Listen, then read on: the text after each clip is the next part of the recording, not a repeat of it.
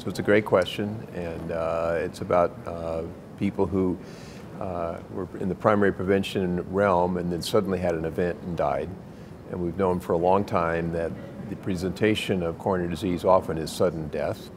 When it happens to a young person, it's particularly tragic. And personally, a good friend of mine, 40 years old, marathon runner, family, died suddenly of the same thing. And I searched myself carefully about how that could have been prevented. And so often these are unrecognized risk factors or lifestyle, but in this gentleman it wasn't any of that. So it's very disturbing when that happens. I would say though that most of the heart attacks and most of the events occur in people who have high risk, and those are people with established heart disease or what we call polyvascular disease, disease in more than one territory. And those are the patients who we focus more of our interventions on because the event rates are so much higher.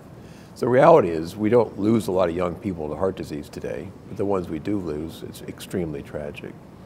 Now the question is, what should we do? And I think the guidelines for treating lipid disorders were released today, and they emphasized fundamentally lifestyle, and I still think that's where we should start.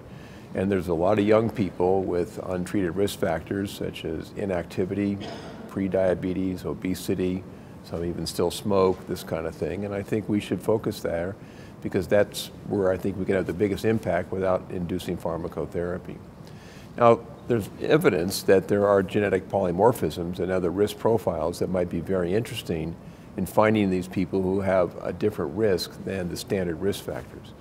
The problem is we're not quite there for mass screening. And if you do mass screening and you find a polymorphism of interest, how do you treat that? And should we just start statins earlier? You know, these are questions that are still before us. And I think for today, I think these are tragic events that occur to young people, but we should focus on lifestyle and risk factors and realize that most of the heart disease and most of the deaths are in patients who are high risk and they're well known.